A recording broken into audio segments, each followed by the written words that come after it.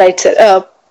మరొక క్వశ్చన్ అంటే లైక్ ఈ డిమాండ్స్ కావచ్చు, లేకపోతే నాట్ ఓన్లీ కరోనా, అంతకు ముందు కూడా కొన్ని సందర్భాల్లో డాక్టర్స్ పై దాడులు జరగడం ఇవన్నీ చూసాము అండ్ డిమాండ్ చేశారు.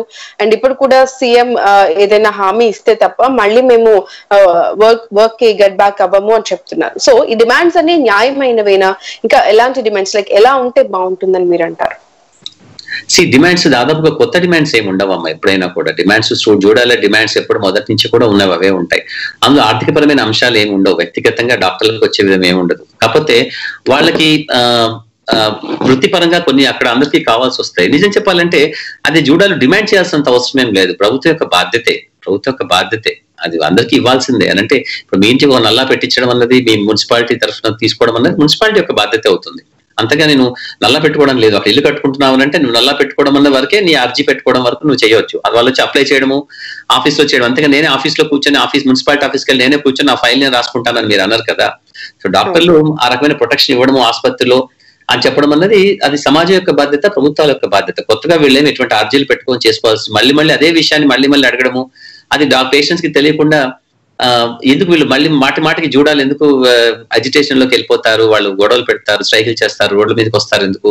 అసలు డాక్టర్లు ఉండాల్సింది పవిత్రంగా ఒక ఆసుపత్రిలో ఒక కుర్చీలో, ఒక పేషెంట్ పక్కన బెడ్ పక్కన కుర్చీలోనో కూర్చోవాలి. కానీ ఇలా రోడ్ల మీద కూర్చొని బైఠాయించడము, ఆవేశంగా ఏదో ఢిల్లీ జేఎన్యూ విద్యార్థుల స్థాయిలో వీళ్ళు కూడా అరిచినట్టుగా మాట్లాడడం, ఇవన్నీ వృత్తిపరంగా హోదాపరంగా ఇది కించపరిచే విధానం కాదా, గౌరవాన్ని తగ్గించుకునే విధానం కాదా అనిపిస్తూ ఉంటుంది. కాకపోతే అటువంటి పరిస్థితుల్లో మనం నెమ్మదిగా తెచ్చుకుంటున్నాము అని అంటే గుర్తుపెట్టుకోండి, ఎప్పుడైతే ఒక సమాజంలో ఒక మేధావి కానీ ఒక ఉన్నత స్థాయి ఆలోచన విధానం కల వ్యక్తులు కానీ గౌరవించబడరో అది ఆ సమాజం యొక్క సంస్కారం యొక్క గుబాళింపు ఎక్కడో కోల్పోతుంది అని చెప్పి దాని అర్థం.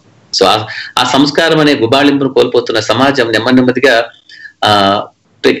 పెగిలిపోతుంది. అని అంటే ఒక పువ్వు వడలిపోతుంది అంటాం కదా, అటువంటి పరిస్థితి వచ్చేస్తుంది. ఇప్పుడు అలాంటి ఒక డ్రైగా ఉన్నటువంటి ఎండిపోయినటువంటి నిస్సారమైనటువంటి భూమిలాగా వడలిపోయిన పువ్వులాగా అలాంటి ఒక సమాజం ఏర్పడుతోంది మనకందరికీ కూడా. దానికి గిరోనాలు చిన్న తాత్కాలిక పరిస్థితులు అవుతున్నాయి తప్ప సమాజం అదే విధంగా వెళ్తోంది.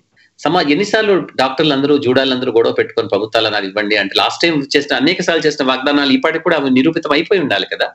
ఇప్పటికీ మళ్ళీ వాళ్ళు అదే అడగాల్సినంత అవసరం ఏమొస్తుంది? వాళ్ళు అడుగుతున్నారంటే అక్కడ ఏదో జరగటం లేదనేసి, మళ్ళీ ఆ పిల్లలకు ఒక రక్షణ ఉండటం లేదని. నిజానికి ఆలోచించండి, పక్కన పోలీసే ఉంటే వాళ్ళంతా గొడవ చేసేవాళ్ళ కదా. మామూలుగా మనం రోడ్డు మీదకి వెళ్ళి మనం ఎక్కడ ఉమ్మేద్దాం అనుకున్నాం అనుకోండి, పక్కన పోలీసు 2-3 ఉన్నారు అనుకోండి, మనం ఆపేస్తాం, ఉమ్మేయాలని అనుకోం కదా.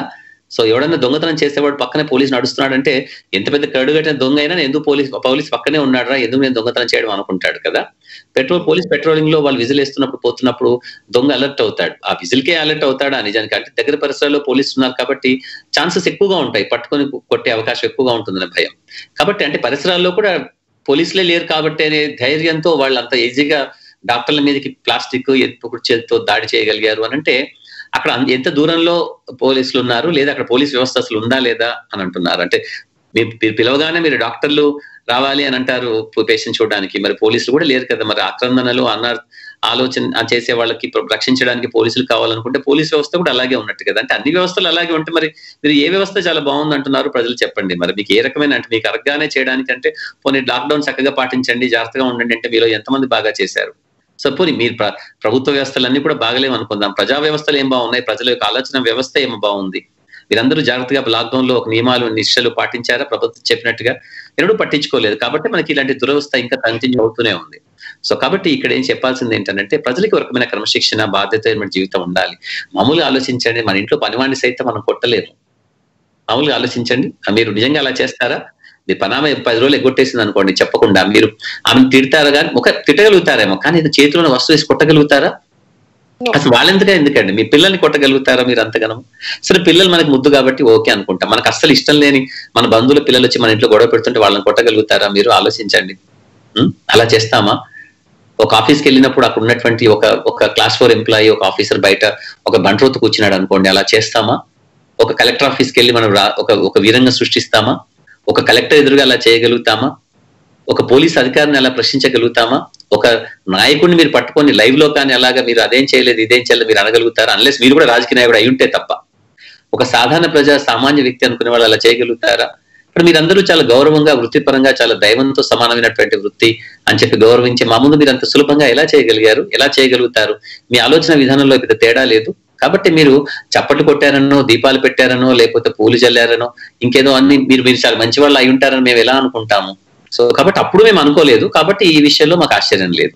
సో నేనే పెద్ద అనుకోవటం లేదు అప్పుడు కానీ ఇప్పుడు కానీ. ఆ రెండు ఒకే రకమైన స్థితిలో నేను తీసుకోగలుగుతున్నాను. రైట్. మరొక న్యూస్ పైన కూడా మీ అభిప్రాయం తెలుసుకుందాం అనుకుంటున్నాము. సో నంబర్ ఆఫ్ ఇష్యూస్ వస్తున్నాయి. అయితే రీసెంట్ గా ఒక వచ్చిన వార్త చూస్తే భయం వేస్తుంది. 300 పాజిటివ్ కేసెస్ ఉన్న పర్సన్స్ ని తిరిగి ఇంటికి పంపించారు. లైక్ అక్కడ ఐసోలేషన్ చేయకనో లేకపోతే క్వారంటైన్ చేయకుండా ఇంటికి వెళ్ళండి, మేము అవసరమైతే ఇక్కడ నుంచి ట్రీట్మెంట్ చెప్తాము అని అన్న సందర్భం చూసాం. సో ఈ న్యూస్ పైన మీరు ఎలా స్పందిస్తారు? మామూలుగా ఎట్లా ఉంటుందంటే వైరల్ ఇన్ఫెక్షన్ లో సిమ్టమ్స్ పెద్దగా లేని వాళ్ళు ట్రాన్స్మిట్ చేసే అవకాశం ఏ వైరస్ కన్నా చాలా తక్కువ. పాజిటివ్ అయిపోయిన తర్వాత దాదాపుగా 3 నుంచి 4 రోజుల్లో వాళ్ళు వేరే వాళ్ళకి ఇన్ఫెక్షన్ ఇచ్చే ఛాన్సెస్ 99% తగ్గిపోతుంది. సో కాబట్టి తాత్కాలికంగా వాళ్ళు కొంచెం బాగైన తర్వాత ఒక ఆసుపత్రిలో వాళ్ళకి పెద్దగా ఏ కర్మ లేకుండా, బాధ లేకుండా, భయం లేకుండా, శారీరకంగా మానసికంగా బాగా ఉన్న వాళ్ళని ఆసుపత్రిలో పెట్టి చుట్టూన ఒక భయంకరమైనటువంటి వాతావరణం. మీరు అన్నింటి అనుకుందాం, ఆసుపత్రి చాలా కష్టంగా ఉంటుంది. ఎవరైతే ఇష్టపడతారు ఆసుపత్రిలో ఉండడానికి, ఎవరు ఇష్టపడతారు? అటువంటి పరిస్థితుల్లో వాళ్ళని పెట్టి వాళ్ళకి మానసిక క్షోభ గురి చేసి లేనిపోని గందరగోళాలు వాళ్ళని సృష్టించి వాళ్ళని భయోత్పాతానికి గురి చేయడం కంటే కూడా వాళ్ళ ఇంటికి పంపించి జాగ్రత్తగా ఉండండి అని చెప్పి చక్కగా పంపించడమే చాలా మంచిది కదా. అది చాలా మంచిది అనుకుంటున్నాను నేను. మీరు పిల్లలు స్కూల్కి వెళ్ళని మారాన్ చేస్తే మనం జాగ్రత్త పెరిచి వాళ్ళని స్కూల్కి పంపిస్తాం, స్కూల్ చాలా మంచిది అనేసి. అలాంటివి జాగ్రత్త తీసుకోకుండా మనం పంపించాం కదా. సో అలాగే జాగ్రత్త చెప్పి పంపిస్తారు. జాగ్రత్త స్కూల్కి వెళ్ళిన తర్వాత మీకు గొడవ ఉండదు. వాడు పిల్లవాడు ఎలా చూసుకుంటాడు, ఏం చేసుకుంటాడు అని స్కూల్ వాళ్ళ బాధ్యత. ప్లస్ మీ పిల్లవాడి బాధ్యత కూడా స్కూల్లో ఏ విధంగా చదువుకోవాలి, పెద్దల మాట ఎలా వినాలి, ఎప్పుడు లంచ్ ఎప్పుడు చేయాలి, బట్టలు ఎలా చూసుకోవాలి, పుస్తకాలు ఎలా జాగ్రత్త పెట్టుకోవాలని ఒక క్రమశిక్షణ మీకు ఉండాలి. పిల్లవాడిని సైతం ఉంటుంది. చిన్న పిల్లల్ని మీరు చాలా సేఫ్ గా, అందుకే స్కూల్లో వదిలేసి వస్తున్నారు మీరు కదా. మేము ఇక్కడ అడవిలో వదిలేసామా వాళ్ళని తీసుకెళ్ళి? వాళ్ళ ఇంట్లోనే కదా వదిలేసాము, వాళ్ళ ఇంటికే కదా వెళ్ళారు, వాళ్ళ కుటుంబ సభ్యుల మధ్యకే వెళ్ళారు. వాళ్ళకంటే ఒక గది, వాళ్ళని ప్రత్యేకంగా చూసుకోవడానికి ఆరోగ్యవంతులైనటువంటి వ్యక్తులు, వాళ్ళకు ఉన్నటువంటి స్థితిగతులు వాళ్ళని చూసుకోవడానికి అనుగుణంగా ఉండడము, ప్లస్ వాళ్ళు శారీరకంగా అన్ని విధాలుగా బాగున్నారు కాబట్టి వాళ్ళలో కాంప్లికేషన్ వచ్చే అవకాశం చాలా తక్కువగా ఉందని ఇతమిద్దంగా అనేక పద్ధతుల ద్వారా తెలుసుకున్న తర్వాత, అంటే మాకు బ్లడ్ టెస్ట్లు కొన్ని ఉంటాయి, అన్ని తెలుసుకున్న తర్వాత మాత్రమే వాళ్ళు అక్కడికి పంపించడం జరుగుతుంది. సో కాబట్టి శాస్త్రీయపరమైనటువంటి అంశానికి సామాజిక పరమైనటువంటి, భావోద్వేగ పరమైనటువంటి అనవసరమైనటువంటి అంశాలన్నీ జొప్పించి దాంట్లో ఉన్నటువంటి అంటే ఒక చిన్న క్రిమిని మీరు ఒక పెద్ద మహా క్రూరమైన మృగంగా చూడడానికి అంత అవసరం సమాజానికి లేదన్నది నా ఉద్దేశం.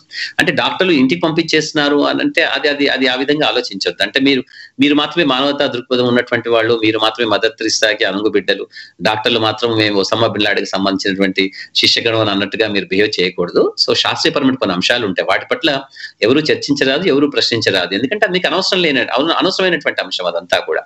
సో కాబట్టి దాని పక్కన వదిలేసేయండి.